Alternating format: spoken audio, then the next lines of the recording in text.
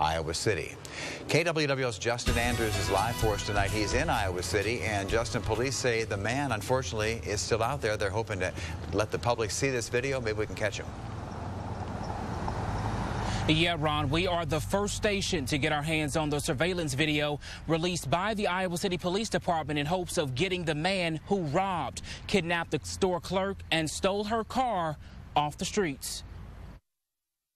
We are now able to see exactly what went down Sunday morning during a robbery, kidnapping, and a car stolen, all right here at this Gatsby's convenience store. Kidnapping was really, surprising and pretty serious, and trying to take her.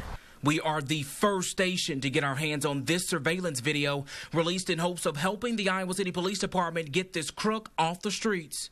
There seem to be a few more robberies occurring more often than not anymore. At 6:25 Sunday morning, you can see this man, who police say is a 5'8", 200-pound black man, approach the counter with a handgun. It appears he asked the cashier to get something for him. He eventually walks around the counter and just seconds later forces the cashier to open her register, and he grabs money. Breathtaking and jaw-dropping. I really can't believe that this is happening in small-town Iowa. So by 6:26, it appears he demands the clerk to get on the ground while he grabs something from underneath the counter. Just over 20 seconds later, you can see the clerk get up. Now look at the top right corner of your screen. You can see the robber pushing the clerk out, getting all he wanted in less than a minute. The surveillance footage does not show the crook forcing the cashier into her own car. Police tell us blocks away she was pushed out of her car while it was still moving. Again, take a very good look at this man. Police say they have not yet caught him.